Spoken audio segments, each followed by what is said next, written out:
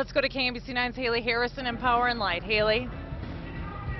Well, yeah, Laura, from all of our post-season coverage out here at Power and Light, I experienced a first just minutes ago when we ended this game, and you could have heard a pin drop here in Power and Light.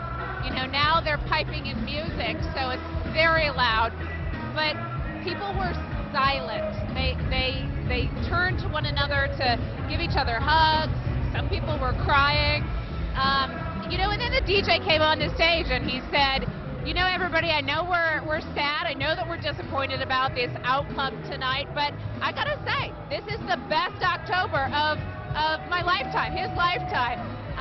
So for a lot of people here, especially the younger generation of folks who haven't experienced a World Series here in Kansas City, yeah, this probably was the best October if you're a Royals fan, if you're a baseball fan. And so certainly, folks, soaking at least that part of this in tonight. Yeah, it's a disappointment on one hand, but on the other hand, there's a lot to be happy about this October too. Laura?